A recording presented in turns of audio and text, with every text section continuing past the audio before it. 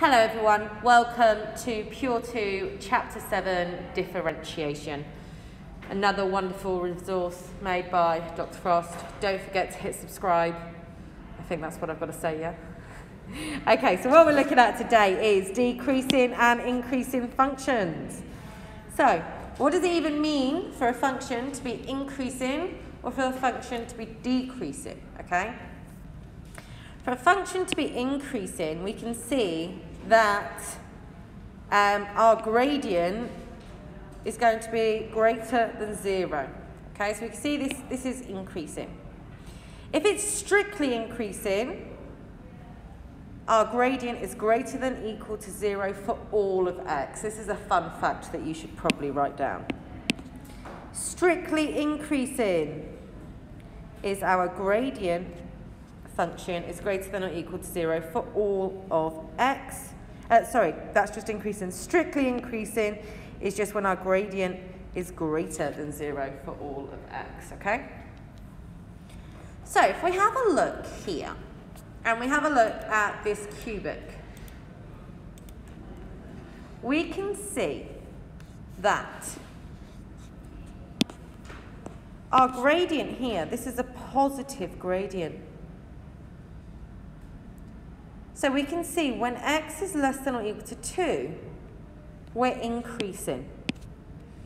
So this is increasing for when x is less than or equal to 2. In between 2 and 4, what's happening with our gradient? Our gradient is decreasing. We have a negative gradient, and that's a decrease. So we're decreasing between 2 is less than or equal to x is less than or equal to 4. And then what's happening when x is greater than or equal to 4? We are increasing.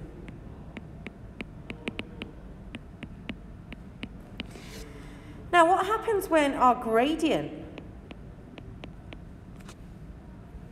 at this point? What is our gradient at this point? The gradient at the point where x equals 2? 0, absolutely. Our gradient equals 0. And what's the gradient at the point when x equals 4? 0, absolutely. So, here are two types of example questions that we might get about increasing or decreasing functions. It says show that the function is increasing for all real values of x. Now, if it's increasing, we want to show that the gradient function is greater than or equal to 0. If we're showing that this is increasing, if it was strictly increasing, it would be the gradient function is just greater than 0. But because it says increasing, it's greater than or equal to 0. So if we want to know the differential of this, because we know this is the notation for differentiate, okay? And the gradient function. So differentiate x cubed plus 6x squared plus 21x plus 2. Okay, x cubed differentiated. Bring the power down and decrease the power by 1. Bring the power down. 2 times 6 is 12. 2 take away 1 is 1. Bring the power down. 1 times 21 is 21. X to the power of 0 is 1. And 2 differentiates to nothing. We have to show that this is greater than or equal to 0. Now, this is where Chapter 1 proof comes in handy, because we're showing that this is positive for all real values of x, which is a question that we used to have in one of the proofs. How do we do that?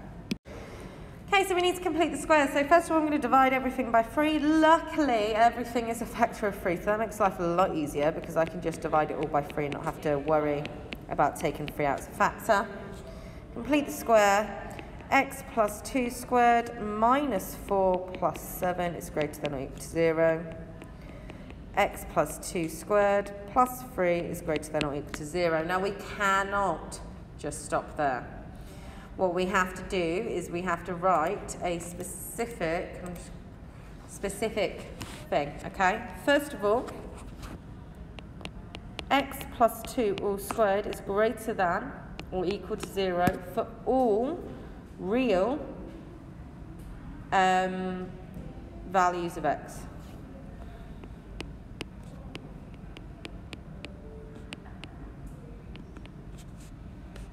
Of x, okay? And what else?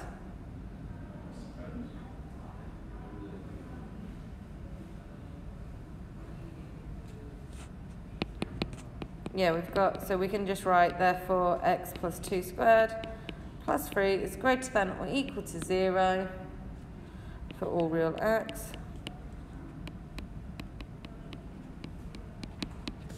Therefore, f of x is increasing. Okay, nice and simple. Okay, find the interval on which the function is decreasing. If it's decreasing, we know our gradient has to be less than or equal to 0. Okay, so step 1, differentiate. X cubed plus 3x squared minus 9x. So bring the power down, decrease the power by 1. Bring the power down, decrease the power by 1. Bring the power down, decrease the power by 1. We should be really happy with this. So this is our gradient function. Now we have to show that this is less than or equal to 0. No, we don't have to show it, sorry. We need to find the interval for where this is true. So we need to find the values for where 3x squared plus 6x minus 9 is less than or equal to 0. So we need to find the values for x. Now this is like one of those discriminant questions. Do you remember? If it's less than or equal to 0 and it's positive, we're essentially saying we want the values in between two numbers. So step 1, we're going to solve for x. So we can divide everything by 3. X squared plus 2x minus 3 is less than or equal to 0. I could factorise. X plus 3, x minus 1 is less than or equal to 0. X equals negative 3, x equals positive 1. Because our function is less than or equal to 0, that means that our x is going to be less than or equal to 1, but greater than or equal to negative 3. So what we would say is f of x is decreasing in the interval minus 3, 1. Okay, test your understanding, off you go. Okay, so show that the function x cubed plus 16x minus 2 is increasing. So we need to show that our gradient function is greater than or equal to 0. Our gradient function is equal to 3x squared plus 16. And now what we need to do is show that this is greater or equal to 0. Now, so we know straight away that x squared is greater than or equal to 0 for all real values of x. Okay? Therefore, 3x squared plus 16 is greater than or equal to 0 for all real x. Therefore, f of x is increasing. Okay, for the second one, we want to find the interval at which it is decreasing. So I want to know when my gradient function is less than or equal to 0. So what I'm going to do, I'm going to differentiate 3x squared plus 12x minus 135. I'm assuming all of these are going to be a factor of 3. X squared plus 4x minus 45. So we need to find the interval for which this is decreasing, so less than or equal to 0.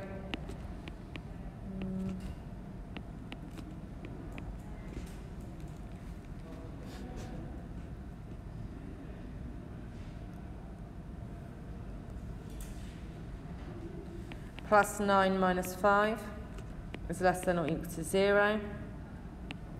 So x equals negative 9, x equals 5. So negative 9 is less than or equal to x, is less than or equal to 5. So we can say f of x is decreasing in the interval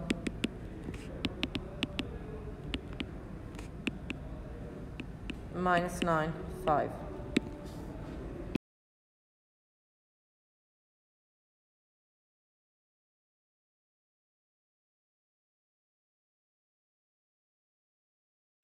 Right, very quickly, a recap. Can you all just differentiate this, please? And you can see here I'm doing d2y by dx squared. So off we go. Okay, so step 1, we have to rewrite this into a form where everything is in index form. Minus. So this is x, and this is x to the power of a half. So I'm just going to have minus x to the power of a half over 3. Now once I've done that, I can differentiate. So bring the power down, 15, take away 1 from the power. Bring the power down, minus, and a third times a half is a sixth, and decrease the power by 1. This is dy by dx. I then have to differentiate again to find d2y by dx squared. Bring the power down, 30x, decrease the power by 1. A half times a sixth, negative times negative, plus 1 over 12x to the power of minus 3 over 2.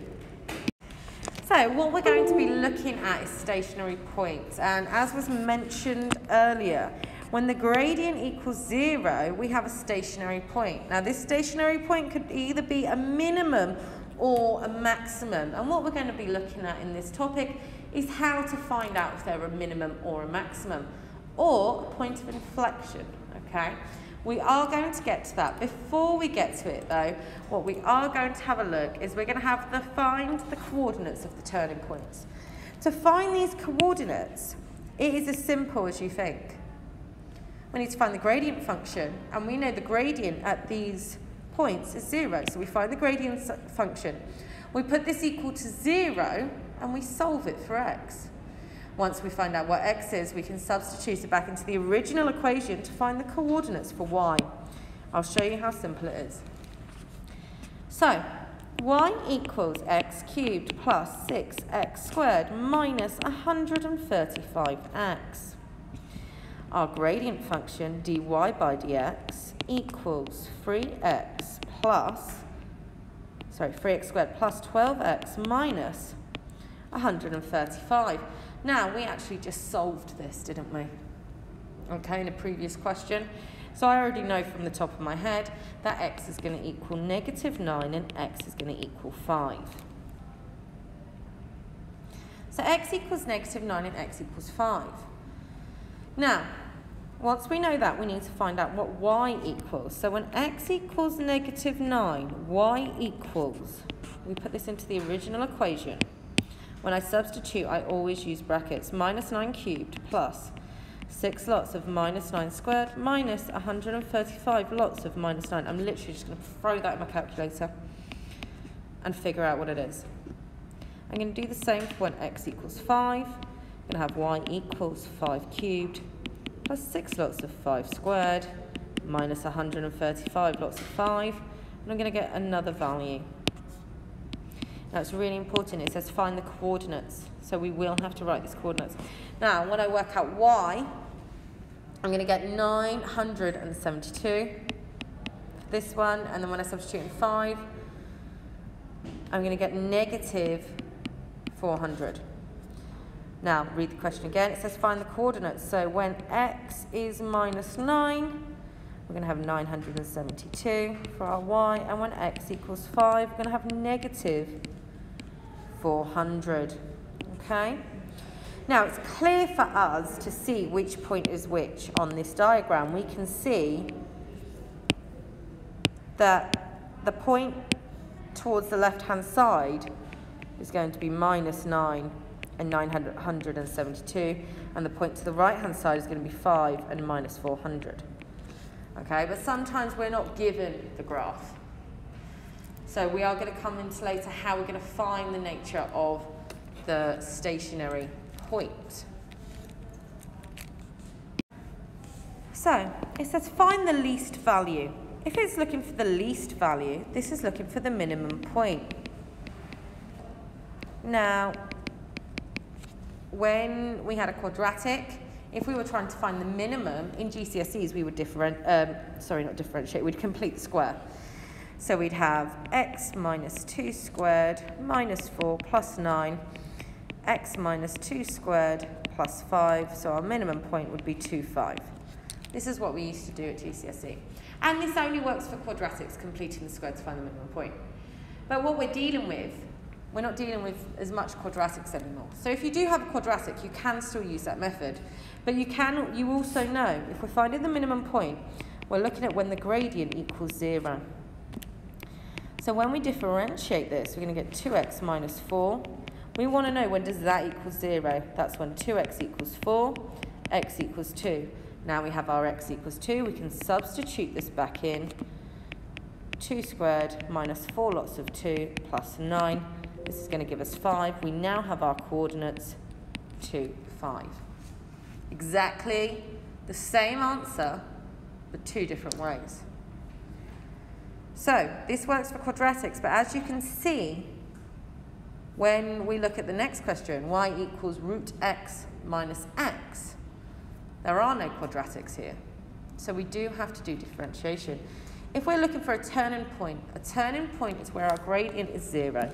So always remember that. Turning point's gradient is 0. And you can write that down. Gradient equals 0. Turning point, gradient 0. Okay?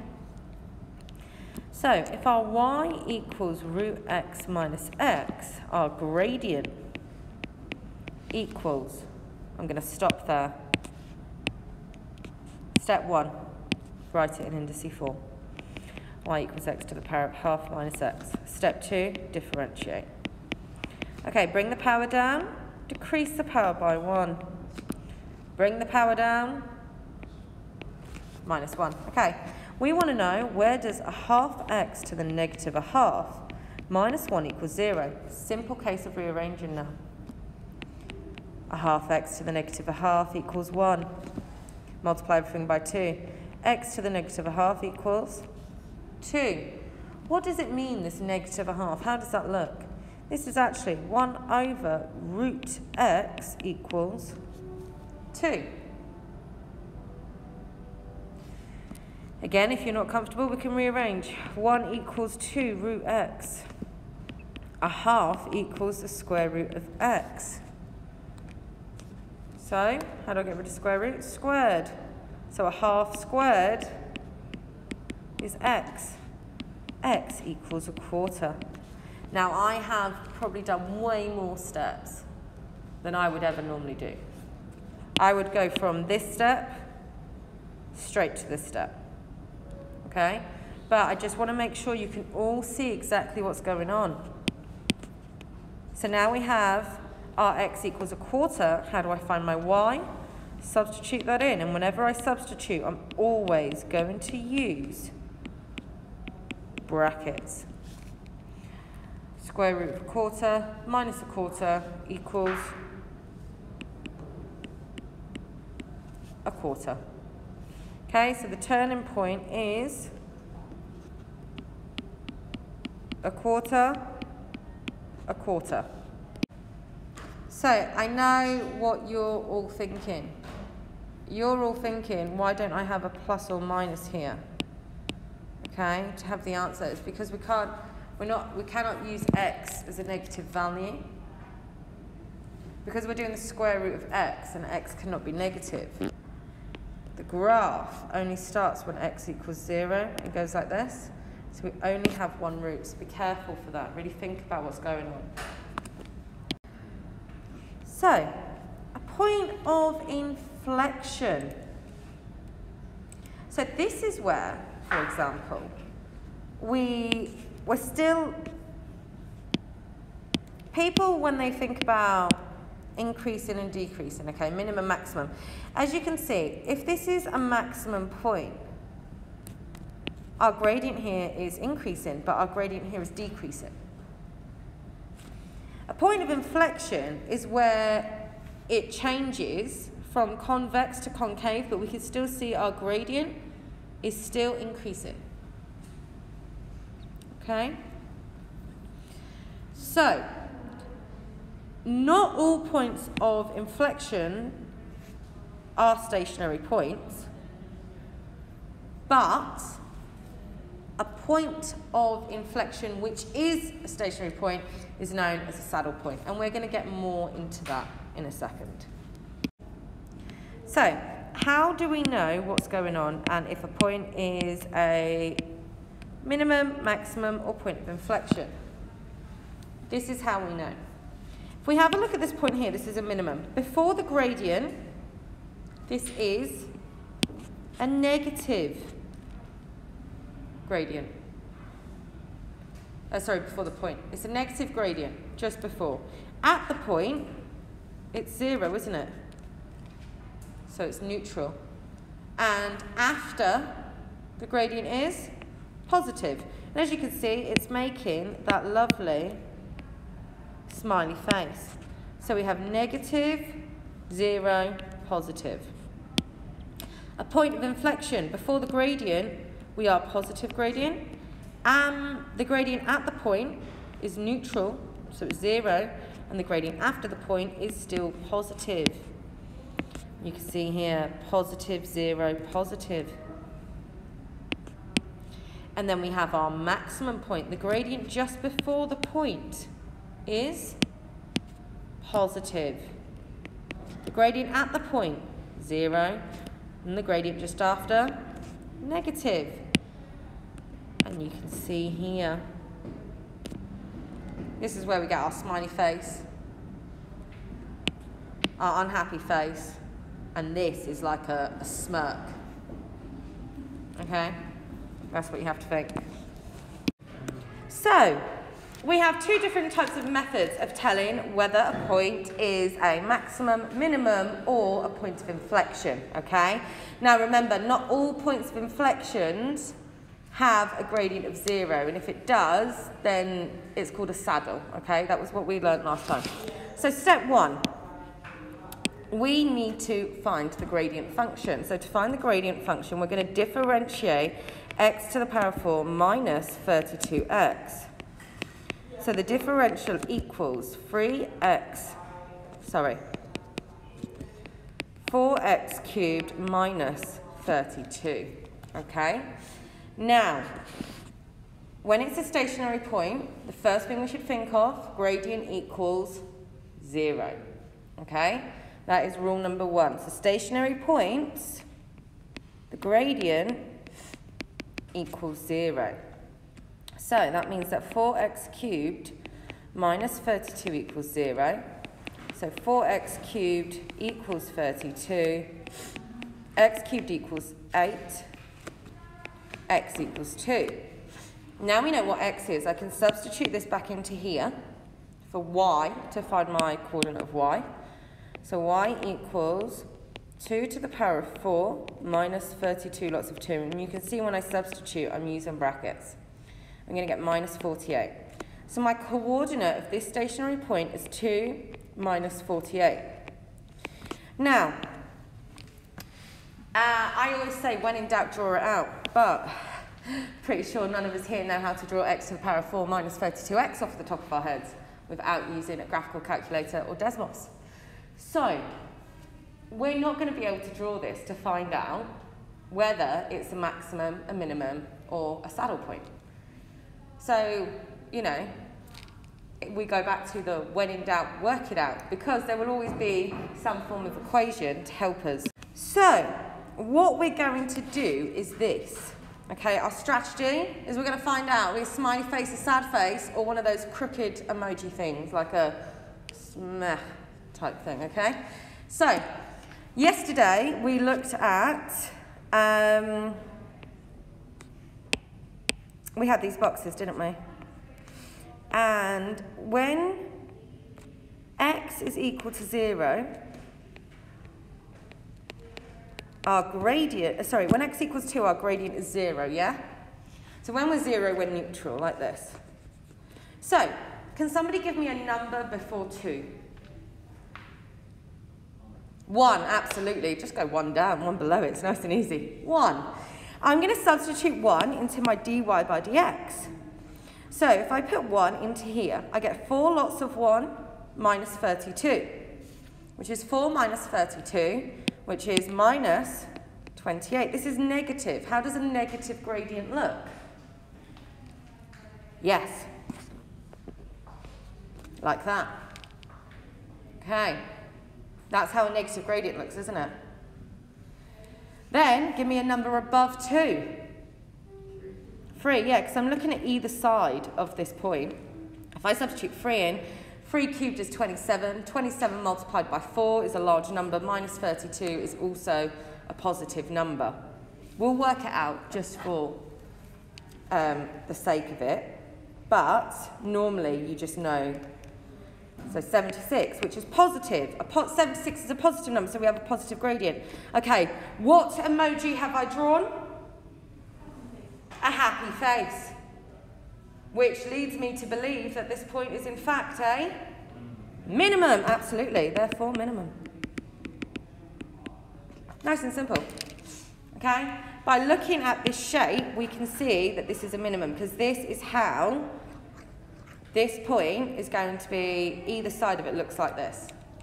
So nice and easy. This is one strategy. There is another way you can find out, but for now we're just going to look at this way. So the second method, because some of us don't really like using the pictures or substitution, you know, we can actually differentiate again. So we can differentiate the gradient function, okay? And it's quite nice because we're going to be drawing gradient functions soon. So, what I was saying just a second ago about, you know, when we put like the 1 on one side and the 2 on the other, we went above, yeah? You can see like the problems it faces, if 2 stationary points are really close together, it might skew with it, yeah? So you've got to be a bit careful. But this way will always give you the correct answer, and this is by using the second derivative, okay? So, at a maximum point, as x increases, the gradient is decreasing from a positive value to a negative value. So, to find a maximum point, if the second differential is less than 0, you have found a maximum. Okay, so, here are your 3 rules. When we do the second differential, if it's greater than 0, it's a minimum. If it's less than 0, it's a maximum. If it's 0, we're not sure, so go back to method 1 where we substitute values in. Okay? So it's not quite foolproof. So we're ready for this example. The stationary point of y equals x4 minus 32x is 2 minus 48. Use the second derivative to classify the stationary point. So this is the same example from earlier. So y equals x to the power of 4 minus 32x. dy by dx equals 4x cubed minus 32. And then d2y by dx squared, our second differential, is 12x squared. Okay? So, what we need to do is substitute in our value of x, which is 2, so 12 lots of 2 squared. We know this is positive. This is greater than 0. Therefore, minimum point. Okay? And you can even put in there f dash dash of x is greater than 0. Okay? Okay, test your understanding. This is a previous exam question. As you can see, this is worth 9 marks. You've got 9 minutes. No, you don't. I'm going to give you 5. Off you go. So the curve of the equation y equals x squared minus 32 root x plus 20 has a stationary point P. Use calculus to find the coordinate of P. So step 1, we need to differentiate, okay? So step 1, write in index form 32x to the power of a half plus 20. Step 2, differentiate to find a stationary point. Stationary point, the first thing we should be thinking, the gradient function equals 0. So we're going to get 2x minus 16x, minus 16x to the power of negative a half. Okay, so 2x minus 16x to the negative half equals 0.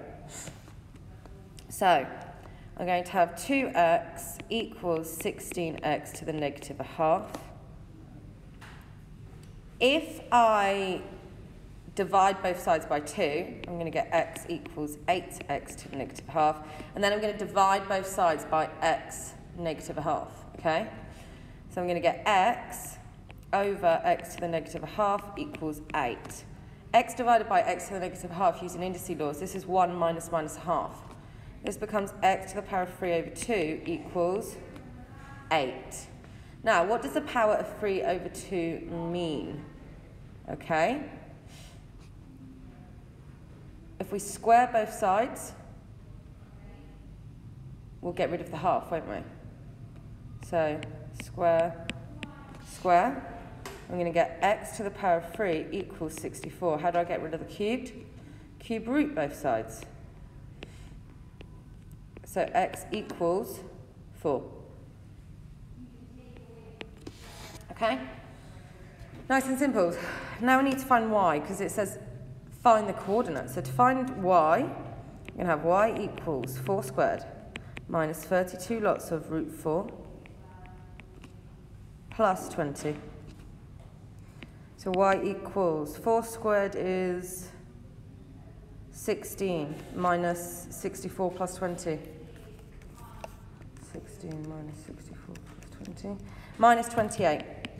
And it's really important, it says coordinates, so we have to write the coordinates. 4 and negative 28. It now says determine the nature of the stationary point. So remember, we can use 2 ways. I would prefer you to use this method where you differentiate twice. So d2y by dx squared equals 2x differentiated is 2. Minus 16x to the minus a half differentiated is plus 8x to the negative 3 over 2. I'm now going to substitute in x equals 2 to find the nature of the stationary point. Remember, because if our differential is greater than 0, it is a... Sorry everyone, I meant 4. 2 was in the last question. This is a minimum. If we substitute in our value and it's less than 0, it's a maximum. And if we get equal to 0, go back to the drawing method. So now, when we substitute in our x coordinate of the stationary point, it's 4. So 2 plus 8 lots of 4 to the negative 3 over 2. What does that equal? 2 plus 8 bracket 4 bracket to the power negative 3 over 2 is 3. Okay, 3 is greater than 0, therefore minimum point. Right, so sketching graphs. What you're going to do is first find the stationary points. Okay, what does that mean? There's going to be more than one, and then we're going to use that to help us sketch the graph. So off you go. Okay, everybody, so let's see. Step 1, we need to find the stationary point. So write everything in indices form. Oops. Y equals x to the minus 1 plus 27x cubed. If we differentiate, remember stationary points means our gradient function equals 0. Bring the power down, decrease the power by 1. Bring the power down, 81. Decrease the power by 1. Okay, we need to solve this equals 0. So minus x to the minus 2 plus 81x squared equals 0. So what does that mean? 81x squared equals x to the power of minus 2. Now, 81x squared equals 1 over x squared. So how do I get the answer? Multiply both sides by x squared. So 81x4 equals 1. Divide both sides by 81. So x to the power 4 equals 1 over 81. Now, because it's to the power of an even, we could have a positive or negative answer, and this is where some people get confused. If I fall through 1 over 81, my calculator is going to say a third. But you need to be clever. We could also have negative a third, and that is because, why? If we have a positive power, we know negative times a negative times a negative times a negative is also a positive. Okay, so there's always two solutions. I'm now going to substitute this into my original equation to find, so y equals bracket bracket to the minus 1 plus 27 bracket bracket cubed. I'm going to substitute in a third and then substitute in negative a third. When I substitute in a third, I get 4. When I substitute in negative a third, I get negative 4. Now remember, stationary points. So, a third and 4, a negative a third, negative 4. These are my stationary points. So, now I have to sketch the graph. Now remember, whenever we sketch graphs, we're going to have x and y. Now, common sense. We know that x does not equal 0 because we're going to have a 1 over x, and that is not defined, okay? So, we know we're not going to have that. Okay? How do we know, though, if we have a maximum or a minimum? Yeah, we could double differentiate and then substitute in. Your graph, though, should look like this. Okay, and our coordinates are a third and 4, negative 4, negative a third.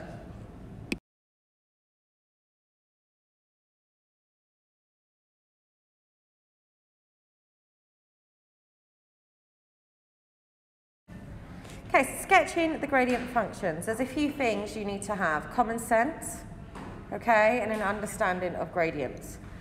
Common sense, let's start with that. What type of graph is this? Yeah, quadratic graph, isn't it? So we know we're going to have an ax squared plus bx plus c. Okay, this is my y. If I was sketching my gradient function, if I find my gradient of this, I'm going to have 2ax, if I differentiate it, plus b. This is what my gradient function equation is. Can anyone tell me what type of graph this is going to give me then? A straight line. Okay, so there's your common sense. You know that you're going to have a straight line. Okay? Where's your other common sense coming from? Coming from here. This is our minimum point. Can somebody tell me what is the gradient at our minimum point? 0. So that means our gradient is going to be 0 here. So we know it's going to cross the x-axis at this point. Okay. Now we're going to look at the left-hand side. This is... So we can see here, this is a negative gradient. Okay? Negative. This is going to be negative. So my y values are going to be negative, and it is slowly increasing. So that means this part of the line is going to be here because it's negative, slowly increasing. Okay, because we can see here our gradient slowly increasing to our minimum. And then here, we have a positive gradient. And this is also increasing. So our line is going to continue here. So our gradient, our graph of a gradient function is a straight line. It's going to cross like this. Here is a lovely one by Dr. Frost, okay? Here is a harder one. Okay, before I sketch the gradient function, I want you to give it a go. So please just stop what you're doing and let's see, as you can see here, it's been split into 1, 2, 3, 4, 5, 6, 7 parts. Let's see how many you can get right out of the 7. Off you go. So whenever I look at these graphs, now I haven't actually seen one of these in a past paper yet, okay? So I haven't seen how they're going to approach this as an exam style question, but it's in the syllabus. So first of all, what I like to do is any changes in gradients from a positive to a negative would mean that the gradient is 0 at some point. Because if you're changing from this to this, You've got to get over like a hill, haven't you? Yeah? So I have a look at where the gradient is 0. Okay? So, here we go. First of all, where are gradient zeros? Maximum, minimums, or points of inflection? If we're looking for a maximum, we're looking for one of these shapes. A minimum, one of these, or a point of inflection, it's like a up, down, it's up, slow up. Okay, here we go. What is this? A minimum. So we know that the curve is going to cross the point here. Because my gradient is 0 there, isn't it? So it's going to cross at 0, my y, yeah? Where else is the gradient 0? Here, I have a point of inflection. So that means my gradient is 0. Okay, the other place is, here is a maximum.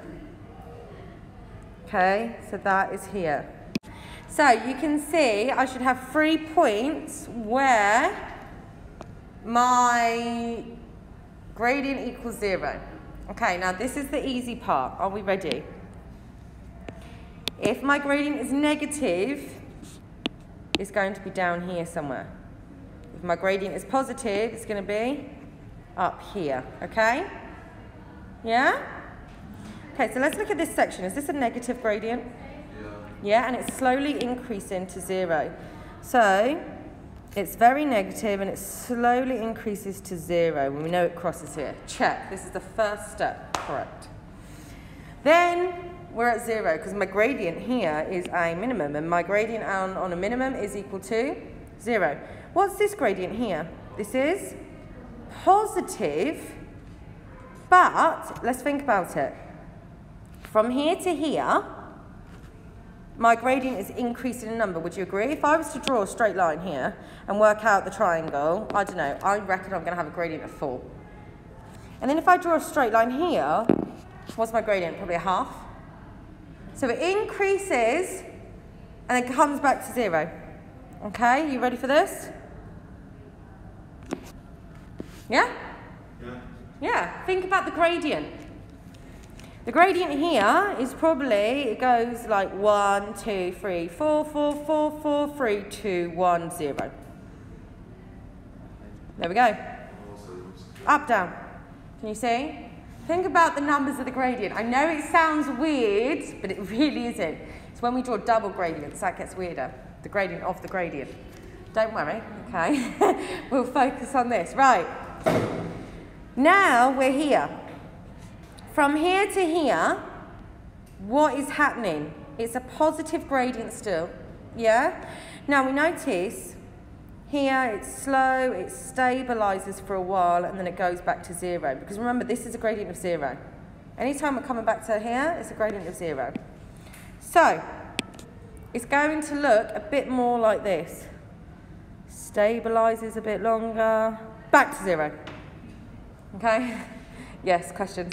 Basically, it's more like, okay, maybe then, it looks like it's a straight line, but it's just a smaller curve. And then what happens here? What type of gradient is this now? Negative. Negative, and you can see it's slowly coming back to 0, isn't it? So it needs to be below the line because it's negative, and back up to 0, but we don't know if it hits 0. Okay? So here we have it. The main points you have to realise. This is negative, so this needs to be below the axes. This is negative, so it's got to be below the axes. Every time you get a maximum, a minimum, or a point of inflection, I think I did that wrong. Minimum, inflection, maximum, my gradient is 0, so it needs to touch the x-axis. That is when y is 0. And if it's a positive gradient, it needs to come here. And if it stabilises, just hope for the best. Okay? So as you can see, Dr. Frost has done one with explanations. For those of you who do not trust my drawings, pause the screen here and just have a look. You ready to test your understanding? Off you go.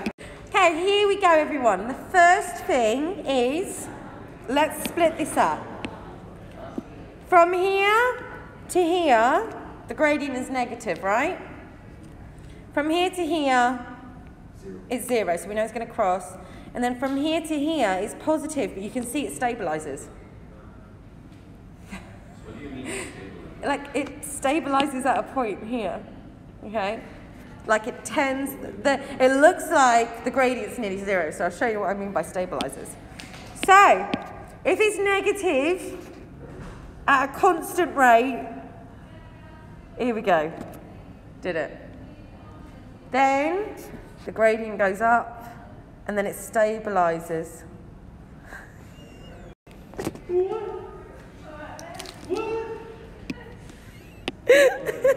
So here we go. As we can see, the gradient is negative, but it's increasing. Then the gradient is zero. Then the gradient is positive. It increases slightly. And then what I mean by stabilizing is it decreases. But it gets close to zero, but not zero. Yeah, it gets closer to zero, but not zero. Okay? Yeah? It's positive, but tending towards zero. Does that make sense? Here. This is tending towards the asymptote, which would make it zero. Okay?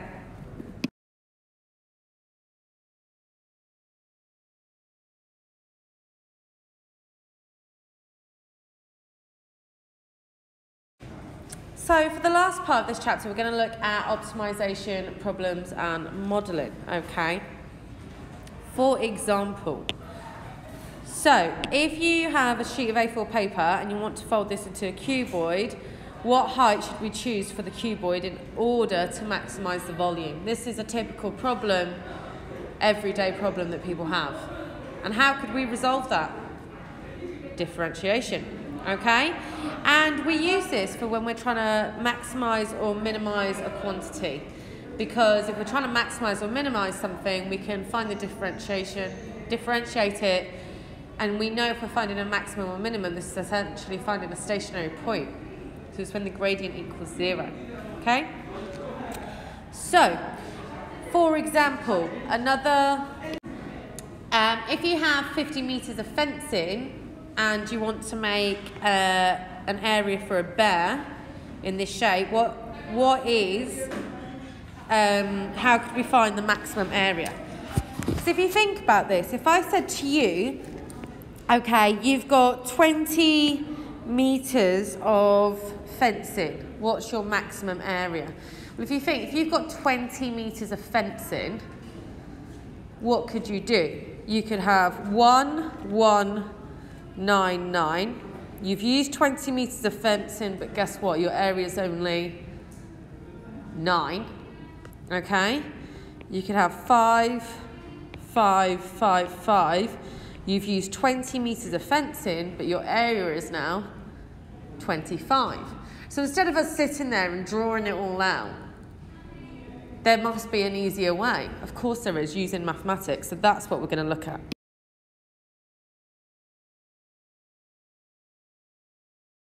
Okay, a large tank in the shape of a cuboid is to be made from 54 metres squared of sheet metal. The tank has a horizontal base and no top. So if it's already told us 54 metres squared, this is telling us the area, so we need to look at surface area, don't we? Okay, now if it's got no top, if you think we've got one side here and one side here, which we know is x squared times 2, so that's 2x squared. If we have the base, that is x times y. And then the two sides, well, this is also xy and xy, so we're going to have plus 3xy. This is going to give me 54.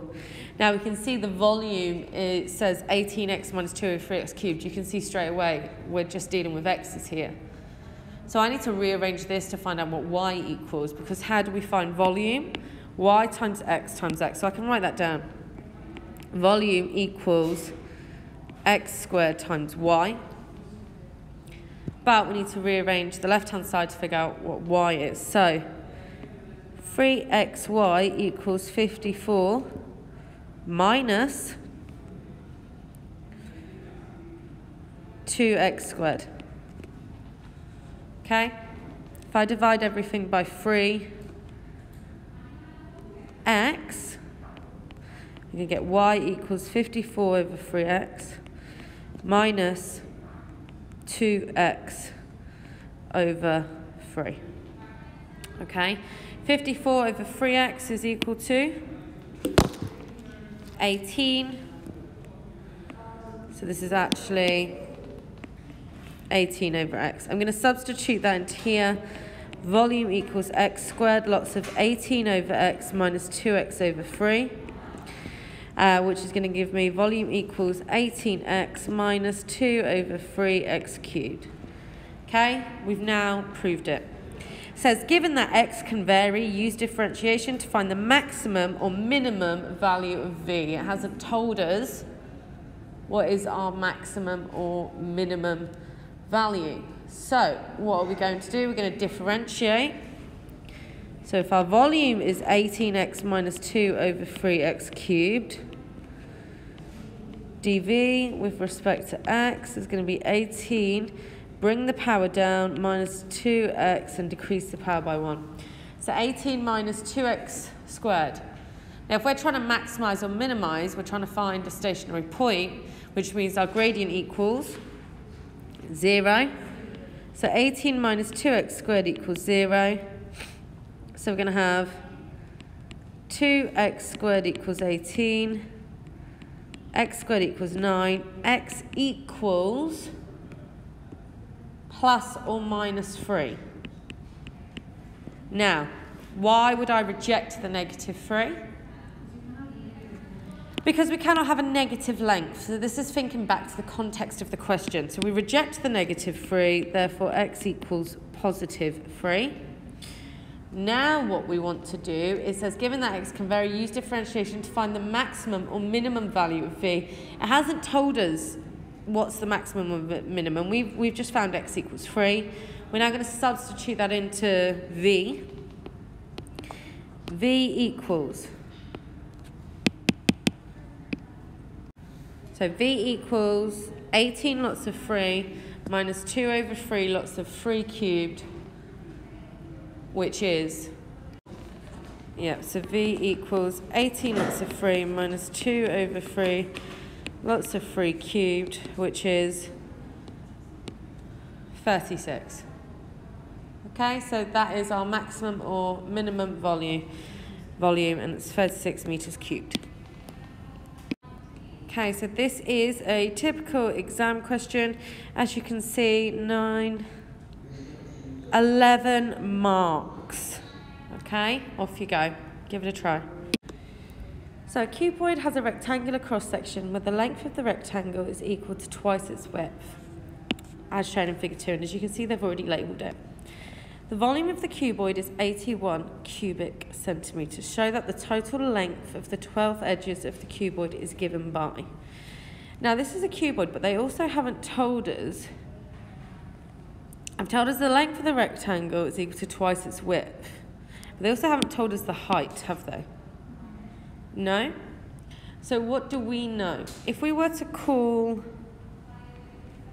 this our height, yeah? It says the volume of the the volume is 81. So I know 2x times x times h is 81. So 2x times x times h equals 81. So I know that 2x squared times our height is 81. So what is our height? Equals 81 over 2x squared. Yeah? Okay. The next, so we know what our height is, and it says show that the length of the 12 edges. Okay, if we've got 12 edges, we're going to have 4 lots of this one, because I've got 1, 2, 3, 4. So what we're actually going to have is 4 lots of 2x, plus 4 lots of x, plus 4 lots of h. Okay? Now, in our case, 4 lots of 2x is 8x, plus 4x is 12x, and then plus 4 lots of 81 over 2x squared, I'm assuming that's 162 over x squared. Okay, so there's 3 marks for just being able to do that.